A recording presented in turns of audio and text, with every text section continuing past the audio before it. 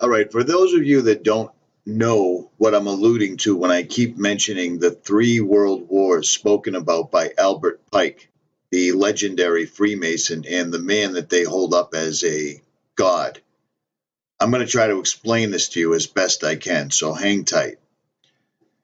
Albert Pike was born in Boston, Massachusetts in 1809. He grew up to be one of the most controversial and most revered figures in Masonry, if not the most. He was without a doubt one of the most influential. Fundamentalists and Freemasons argue about most aspects surrounding his existence. Both agree that he was the sovereign grand commander of the southern jurisdiction of the Scottish Rite from 1859 to 1891.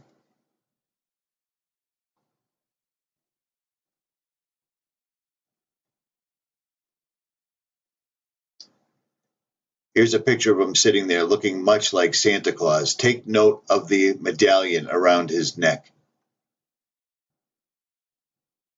He was the only Confederate officer to have a statue of him built outside Washington, D.C.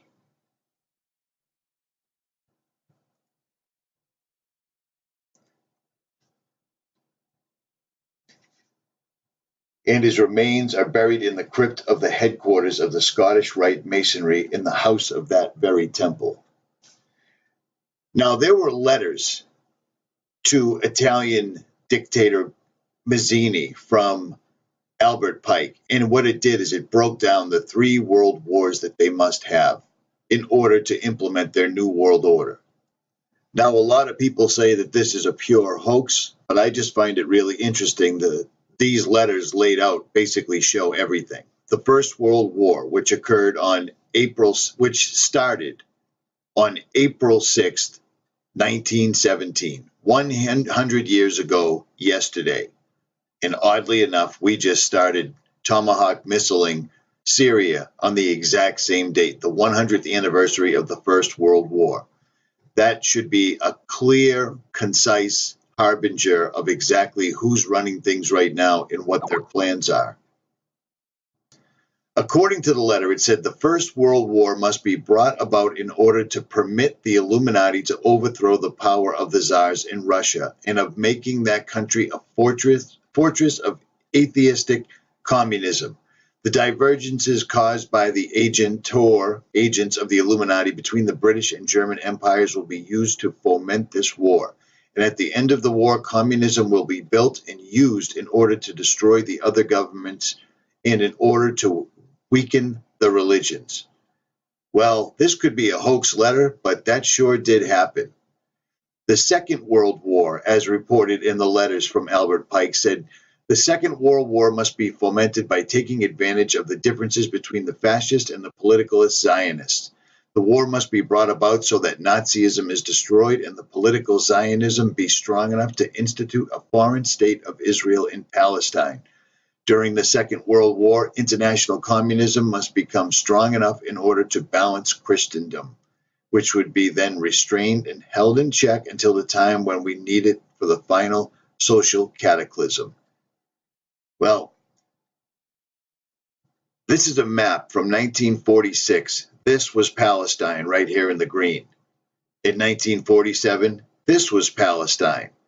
From 49 to 67, this was Palestine. And today, this is even smaller right now, but this little green dot in the middle of all of this red is Palestine right now.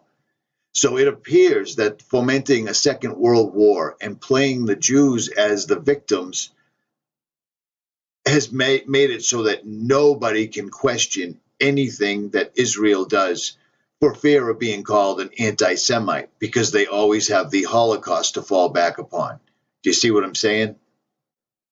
Now, whether this letter is a hoax or not, it's been around for a long time, and this one applies to what we are seeing today. The Third World War must be fomented by taking advantage of the differences caused by the agents of the Illuminati between the political Zionists and the leaders of the Islamic world. The war must be conducted in such a way that Islam, the Muslim Arabic world, and political Zionism, the state of Israel, mutually destroy each other. Meanwhile, the other nations, once more divided on the issue, will be constrained to fight to the point of complete physical, moral, spiritual, and economical exhaustion. And this word is missing. I don't know what it means. Shall unleash the nihilist and atheist, and we shall provoke a formidable social cataclysm which, in all of its horror, will show clearly to the nations the effect of absolute atheism, origin of savagery, and most bloody turmoil. Then everywhere the citizens obliged to defend themselves against the world minority of revolutionaries will exterminate those destroyers of civilization, and the multitude disillusioned with Christianity, whose deitistic spirits will from that moment be without compass or direction, anxious for an ideal, but without knowing where to render its adoration, will receive the true light through the unveiled manifestation of pure doctrine of Lucifer, brought finally out into public view. This manifestation will result from the general reactionary movement which will follow the destruction of Christianity and atheism, both conquered and exterminated at the same time. And it doesn't take a rocket science to look around right now and see that Satanism is absolutely everywhere. Everywhere that you look, Satan is being rolled out to the public. Albert Pike has laid out the blueprint that these people are following verbatim. People can still continue to bury their heads in the sand if they want, but this stuff is all around us at all times. The plans for the New World Order are taking shape and are in effect right now. You can't deny this any longer. It's happening. The people that run everything are indeed Freemasons, and even worse, many of them are up at the very top of the pyramid. Trump is one of them.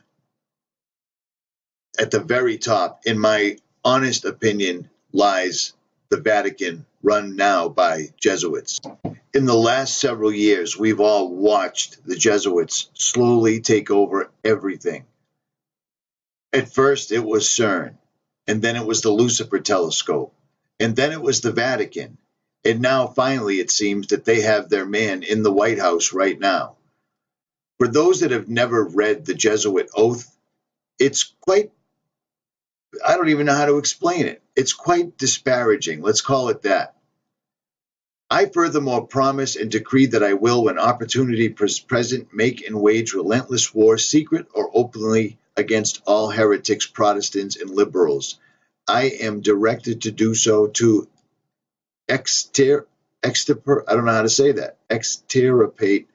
and exterminate them from the face of the whole earth, and that I will spare neither age, sex, or condition, and that I will hang, waste, boil, flay, strangle, and bury alive these infamous heretics, rip up the stomachs and wombs of their women, and crush their infants' heads against the wall, in order to annihilate forever their execrable race. That when the same cannot be done openly, I will secretly use the poisoned cup, the strangulating cord, the steel of the poniard, or the leaden bullet, regardless of the honor, rank, dignity, or authority of the person or persons, whatever may be their condition in life, either public or private, as I at any time may be directed to do so by any agent of the Pope or superior of the Brotherhood of the Holy Faith of the Society of Jesus. Now, these things have been around for a long time, and I mean, it can't just be a coincidence, because we're literally seeing this stuff happen right now. We're in dire danger. Revelations is coming to pass. Damascus will be a ruinous heap, and people don't even seem to notice it. They've conditioned the masses so well with their fake, fraudulent wars, their false flags in the Middle East, that people don't even realize that yesterday, the 100th anniversary of the start of World War I, a series of wars prophesied by the Freemason Albert Pike, was begun yesterday by the Freemason Donald J. Trump, who are both beholden to the Jesuit Vatican. People need to pray more right now than ever before, and be ready. because this is going to escalate, and it already has. The United States is taking down another country. Right now, our country is killing other people that didn't do anything to Americans whatsoever. There'll be a price to pay for this. People are walking around today like absolutely nothing's different. Hey, we're bombing another country on another part of the world, but at least it's not us. Those people used gas. We hear their false flags. We hear their nonsensical excuses, and you can see right through the farce that our government has turned into. The United States is no longer a beacon of light. The United States is now a torch that burns everything in its path, in my opinion. I come from a family of war fighters. I am a veteran myself, and I'm embarrassed that this is our country. YouTube is slowly strangling the life out of anybody that dares speak up about this, and I believe that's going to continue as the war drums beat louder and louder, so people need to be prepared. Right now, I'm trying to build a website where we can go free from the restraint of YouTube and share ideas, opinions, and bug out plans, everything. I'm working on it right now. I'm trying to find a few people that can build a website rather quickly. So keep an eye out for that. And if I happen to get pulled off of YouTube, you can always find me at Twitter and sadly on Facebook as well as VidMe. I'll leave links in the description for all of them like I did yesterday, but it's speeding up right now and we're going to have to look for alternatives, and it might even be too late for that. A lot of people are curious if these are even solid. Like, are these safe? Nothing's safe. They have infiltrated every single type of social media, everything that there is. They're taking it down. If they don't own it now, they will own it. They know us. They've been following us for a long time. We had inadvertently gave them all the information that they could ever want. So what's the difference now at this point? In my opinion, I could be totally wrong, but if you carry a phone, they know who you are. They definitely know who I am. They've made themselves known on more than one occasion. At any rate, Richie from Boston, like, share, subscribe, or don't. I'm out.